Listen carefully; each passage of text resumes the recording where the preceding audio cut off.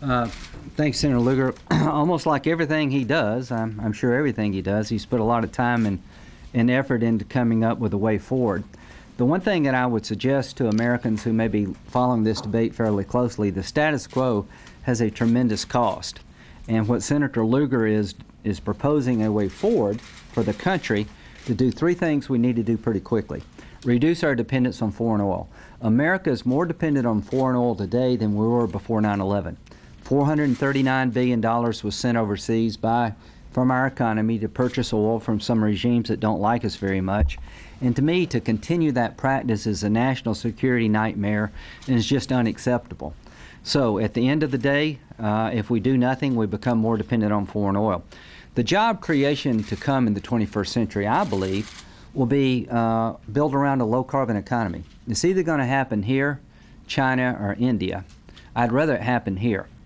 And at the end of the day, the wind, solar, battery technology, the nuclear technology, the energy efficiency technology that we're all hoping and dreaming of is going to be developed by entrepreneurs. I'd like it to be American entrepreneurs.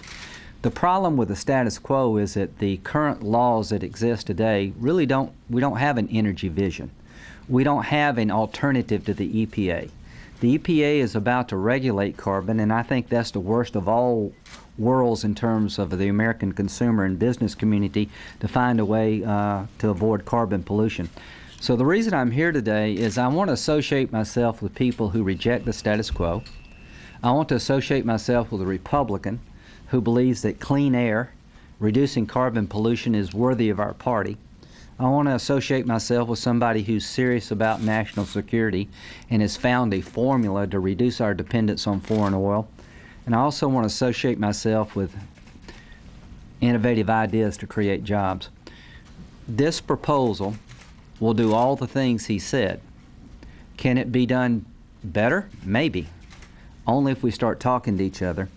To my good friends, Senator Kerry and Lieberman, I've thoroughly enjoyed the process of trying to find a way to recast the Markey-Waxman-Kerry-Boxer debate, to move the country away from a solution that no one seems to be buying into, to do three things: to make our country energy independent, to create jobs in America, and to clean up the air. Senator Lugar has found a way forward that I think will be attractive to the business community, to Democrats and Republicans alike, and I'd like to be his partner and see if we can find common ground with other people like Senator Kerry and Lieberman who are interested in the same goals. And those three goals are simply stated: break our dependence on foreign oil, create jobs in America that will never go to China through energy independence, and try to find a way to clean up the air here in America and purify the water.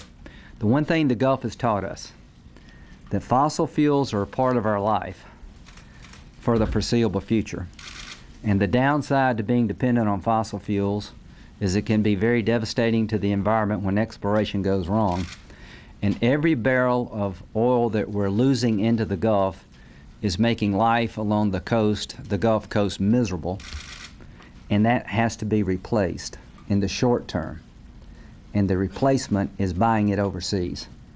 So now's the time to pursue a low-carbon economy, to understand that fossil fuels have to be found here in a safe way, but break this addiction to foreign oil and leave behind a America where people will be less likely to have to live with the devastation of an oil spill because our economy has changed and we're no longer dependent on foreign or domestic oil as much as we are today. So I'm glad to be part of this effort.